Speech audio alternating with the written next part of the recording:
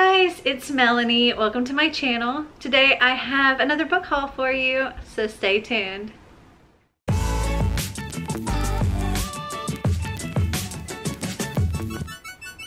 So today I have 24, all of these, and these books to haul for you.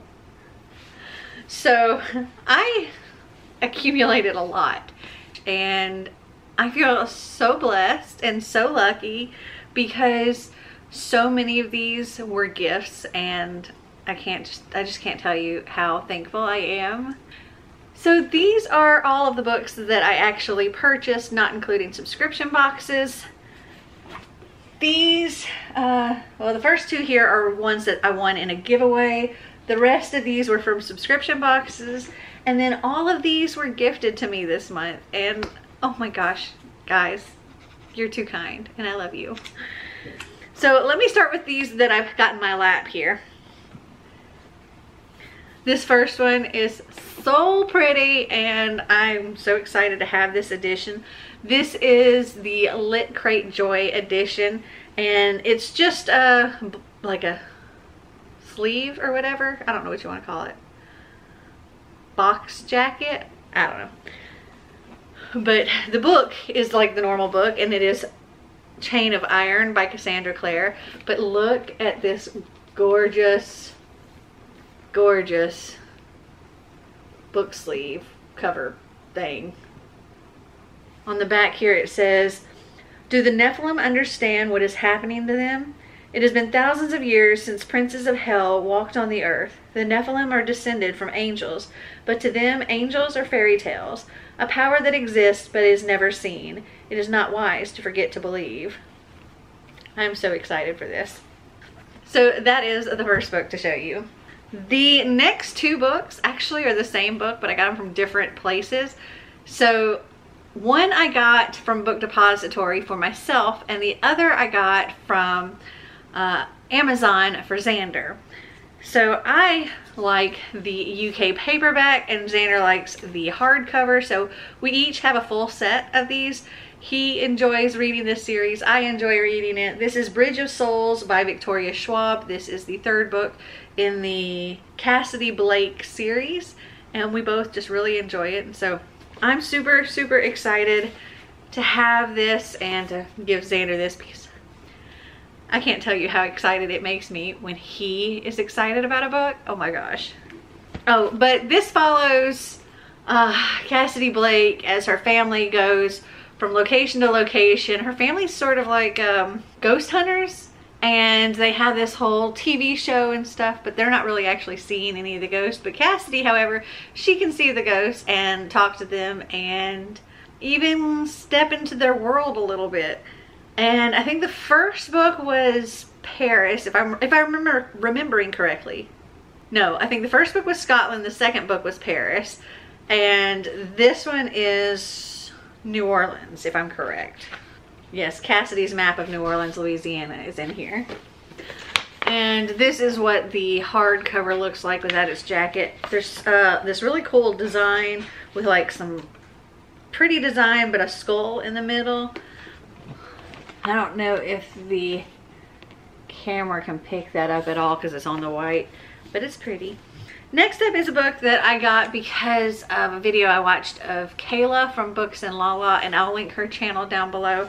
But she did this vlog where she read like her Enneagram, and there was a book that I thought was really, really interesting and I wanted to read myself, and that was Millenniagram by Hanan Posh.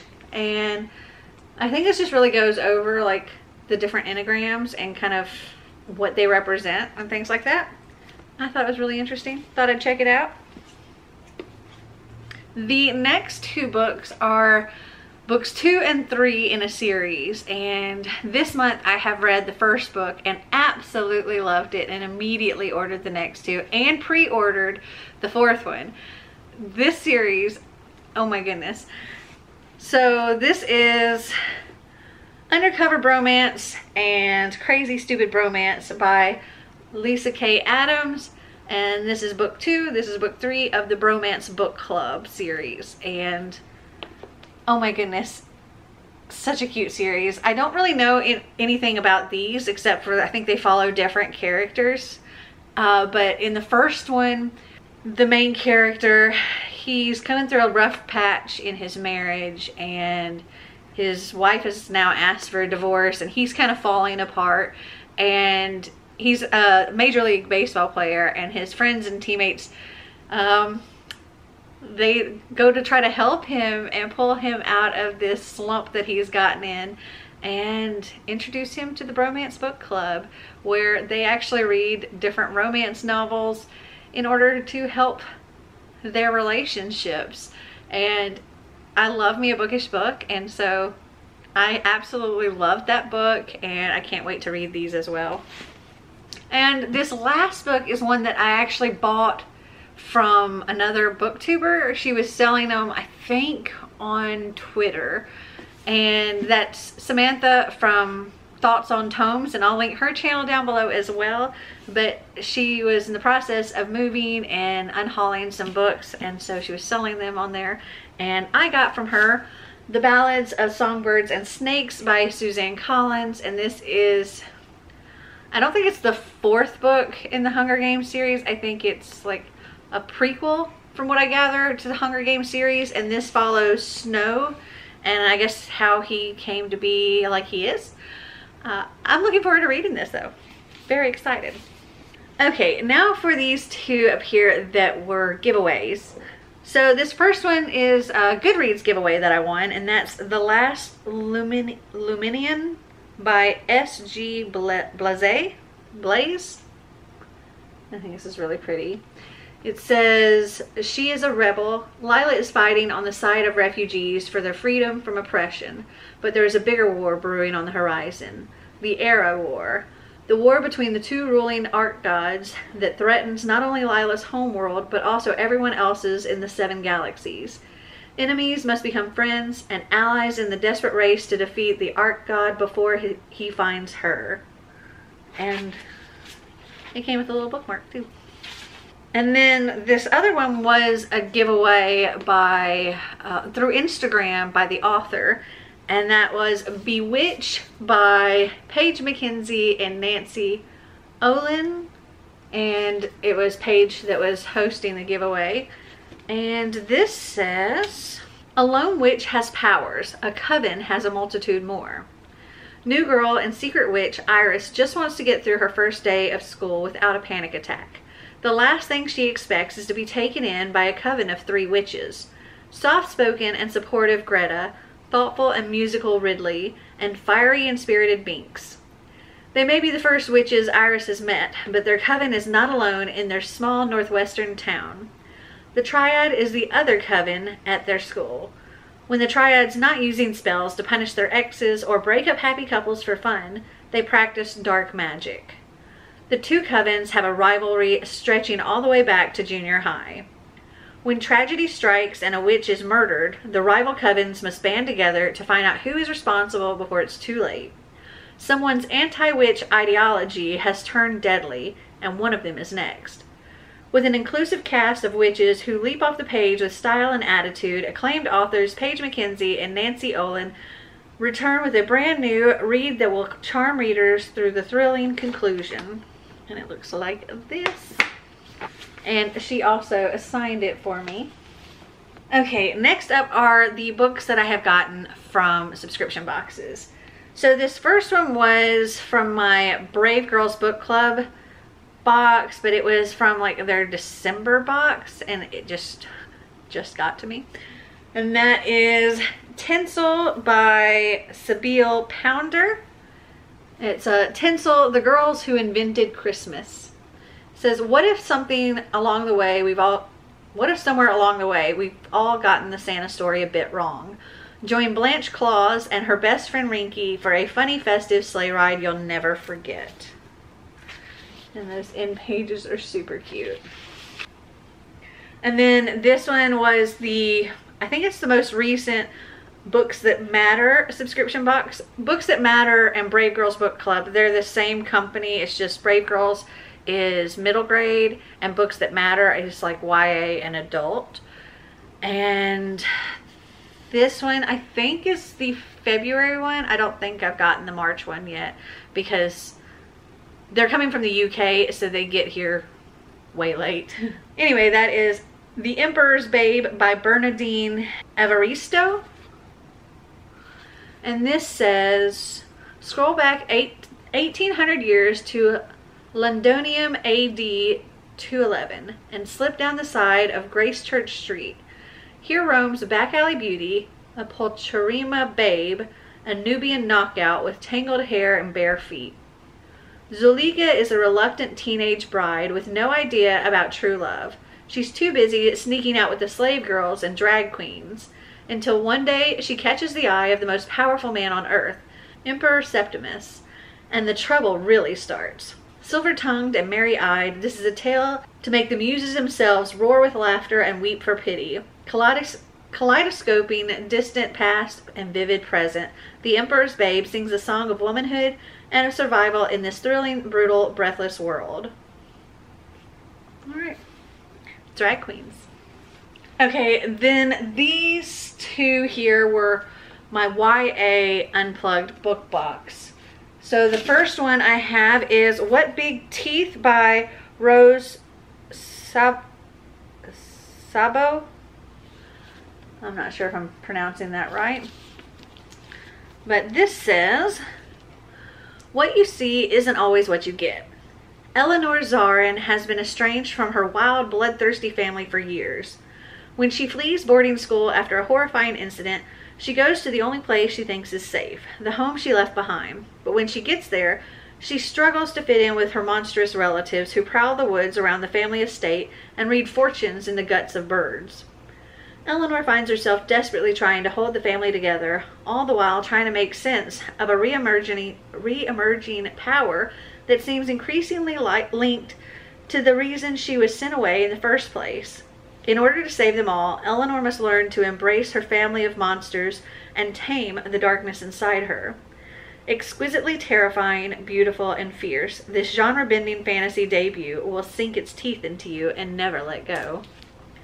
So it's like a Red Riding Hood retelling kind of thing, the big bad wolf, but she's the big bad wolf kind of thing.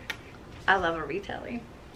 Okay, next up we have If I Tell You the Truth by Jasmine Carr, and this is, it follows, let's see, Kiran and her daughter Sahara.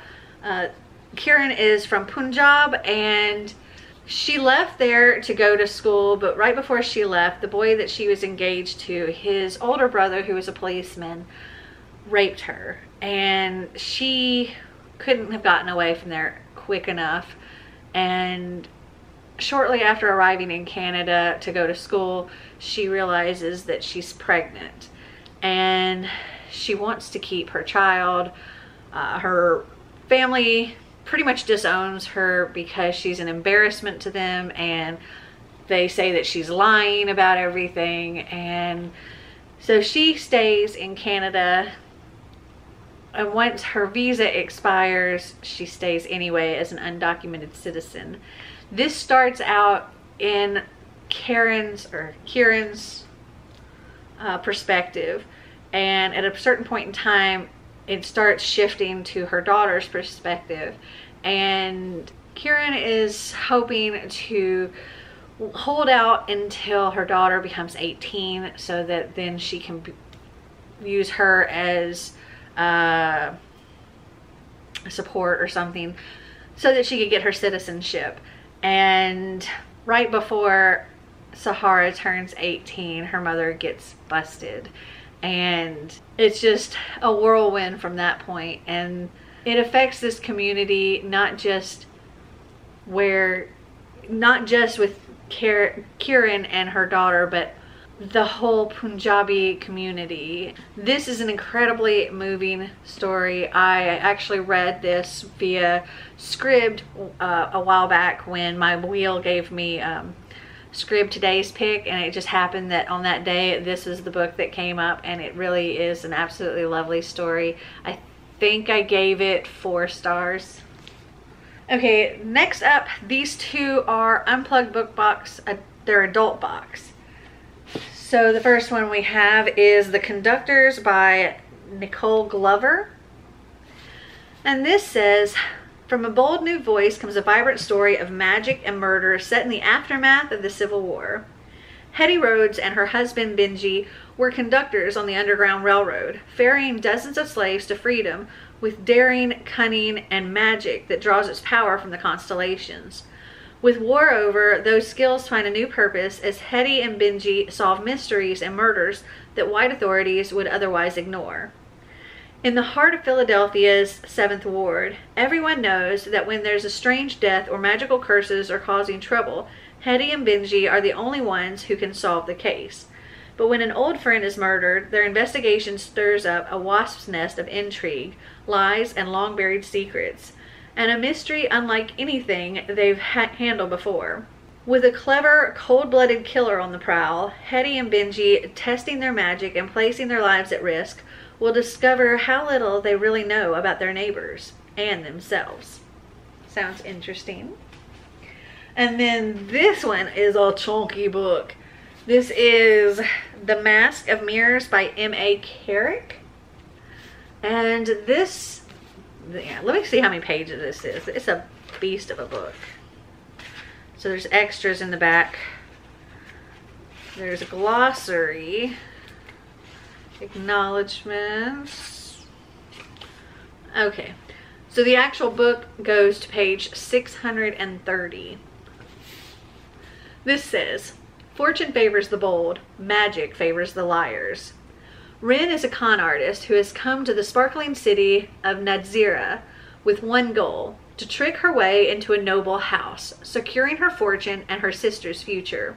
But her masquerade is just one of many, and as corrupt nightmare magic begins to weave its way through the city of dreams, the poisonous feud of its nobility and the shadowy dangers of its impoverished underbelly become tangled, with Rin at their heart. The Mask of Mirrors is the unmissable start to the Rook and Rose trilogy, a dazzling and darkly magical fantasy adventure by Marie Brennan and Alec Helms, writing together as M.A. Carrick. All right.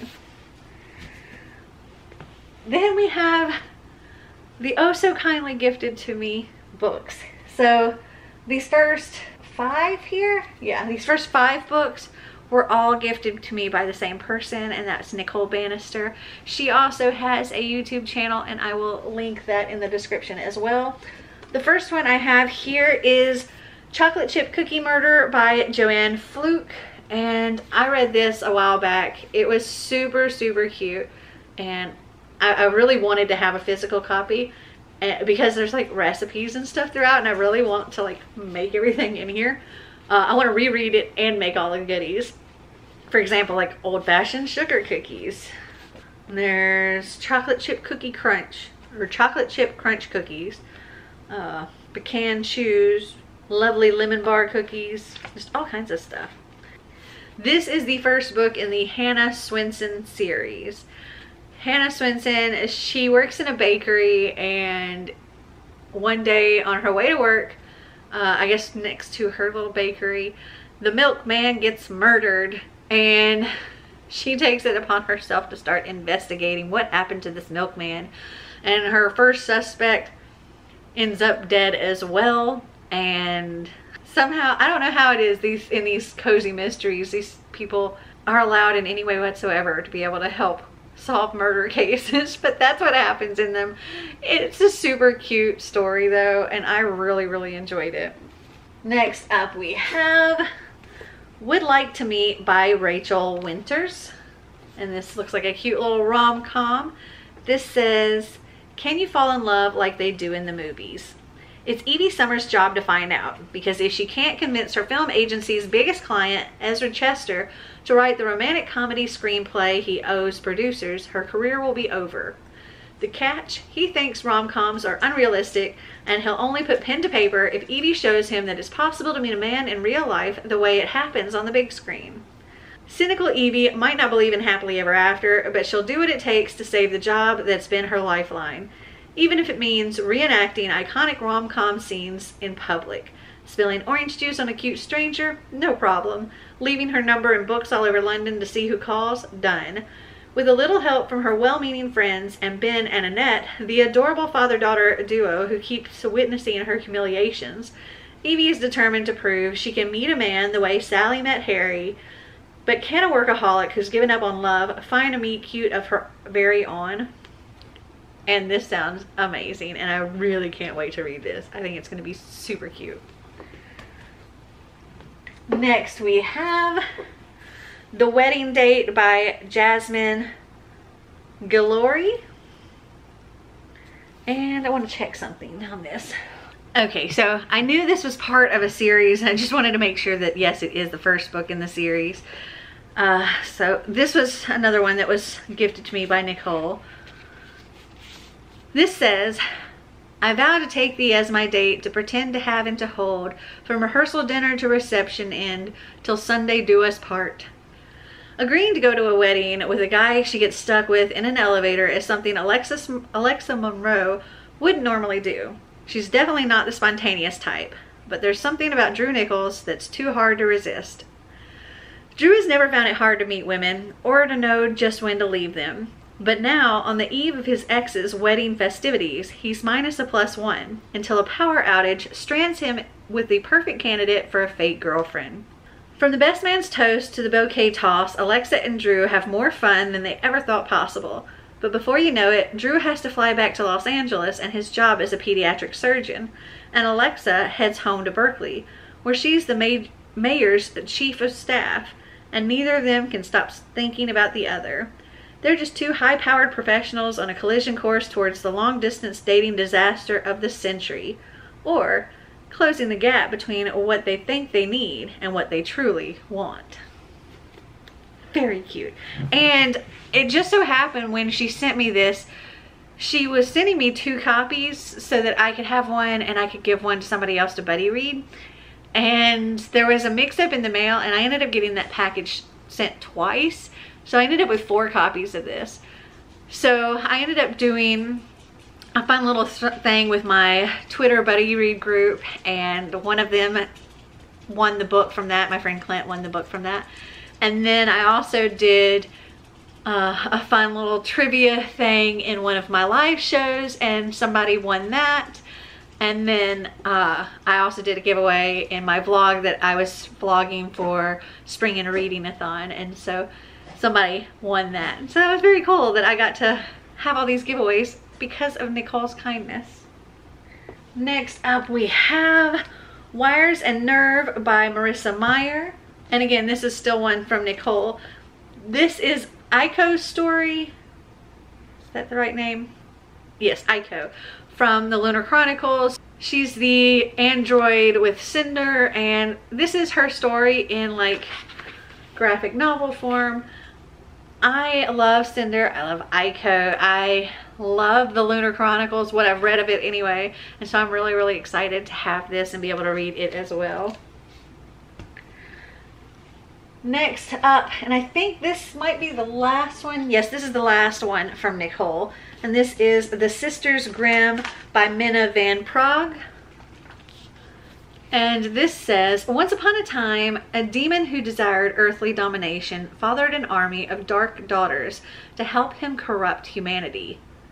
As children, Goldie, Liana, Scarlet, and Bee dreamed of a strange otherworld, a nightscape of peculiar mists, mysterious falling leaves, and hungry ivy.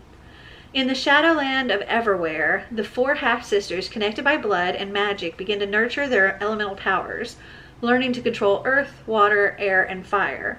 But at 13, they are ripped from Everwhere and separated.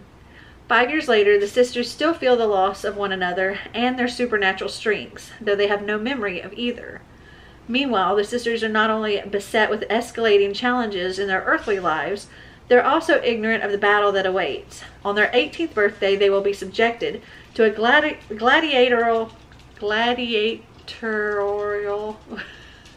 like a gladiator-style duel to the death with their father's soldiers. The sisters' only chance for survival lies in rediscovering Everwhere. The sisters have 33 days to discover who they are, where they came from, and what they can do before they must fight for their lives and those they love. And I am so excited for this. It's It says here, the Sisters Grimm combines dark magic, mystery, and tragedy in a modern fairy tale evocative of V.E. Schwab and Neil Gaiman. Like, yes, please. So excited for this. Thank you again, Nicole. Okay, next up is The Bride Test by Helen Huang. And this was gifted to me by Karina, and she has an Instagram.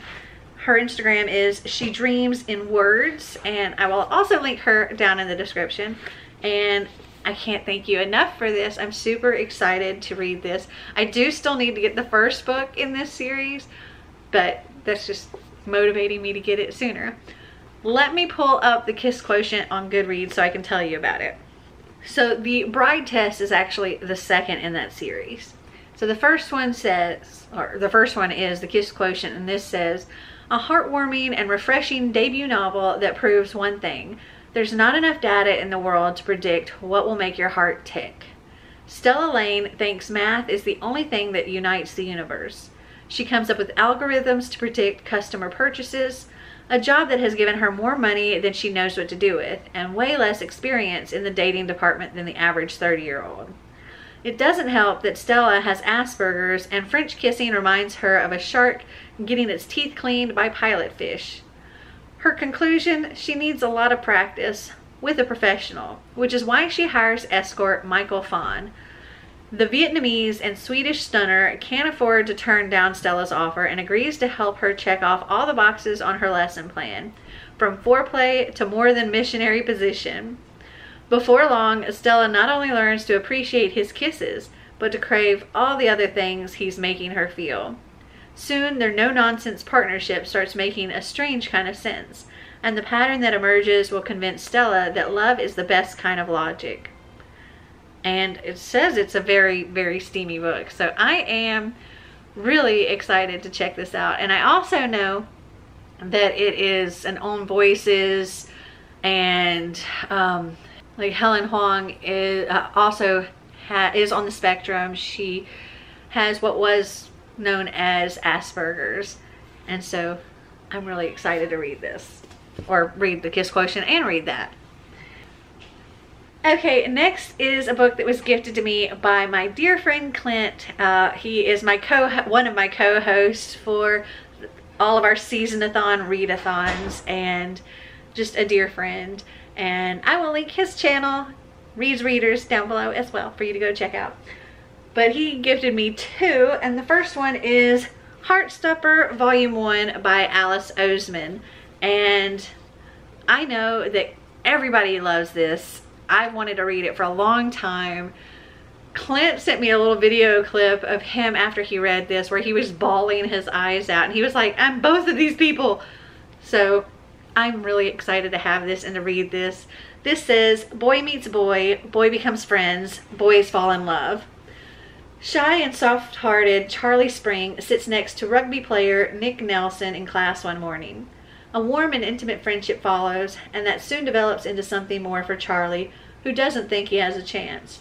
But Nick is struggling with feelings of his own, and as the two grow closer and take on the ups and downs of high school, they come to understand the surprising and delightful ways in which love works.